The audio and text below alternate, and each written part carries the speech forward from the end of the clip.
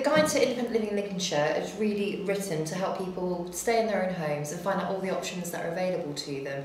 So be it like equipment, support in their own home, advice and help of where they can find sort of more support, either be it websites or really just describing sort of what personalisation is. So if you're looking at the guide and you want to get in touch, there are lots of different options.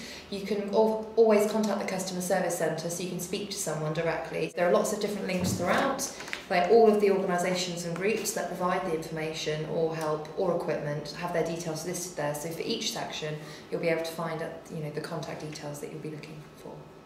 One of the great things about the Guide to Independent Living is that there are lots of different images throughout which allow you to see the options that could work in your home, and they're easy to use tables, so what you have to do, what's difficult for you, and the simple solutions that are offered in the guide. And quite often it's good to be able to just see that visually so you get a real idea of what's suitable for you and just some of the actual everyday problems that people might be facing with either the person that you care for or yourself, such as like locking the door, obstructions, safety issues, things to consider. It moves throughout the whole of the house. So you've got the entrance hall, for example, then again you've got the bathroom, kitchen, so there really are lots of different options and details.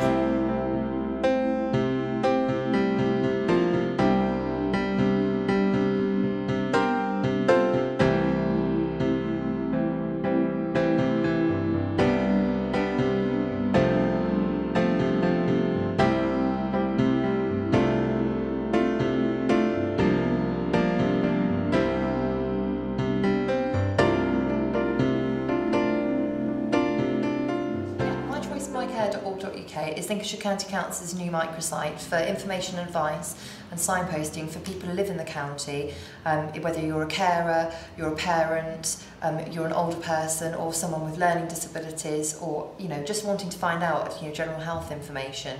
Really access all the different information you could need from organisations in the county. So you can access it from the privacy of your own home. You can look at what benefits are available to you.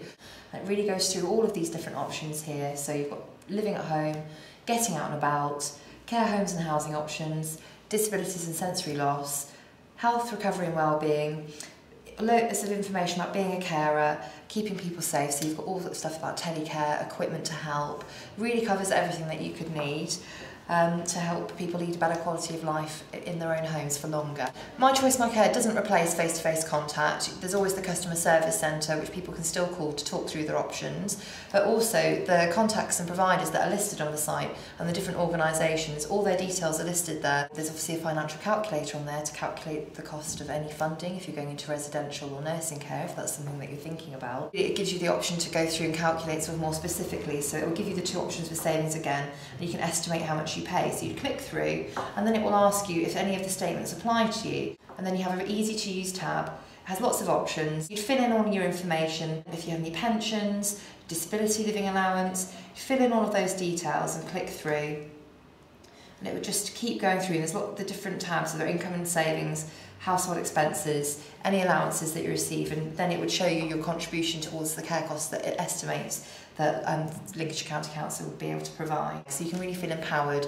that before you speak to someone in adult social care or make that contact, that you have had the chance to enter it yourself and really understand sort of the bigger picture.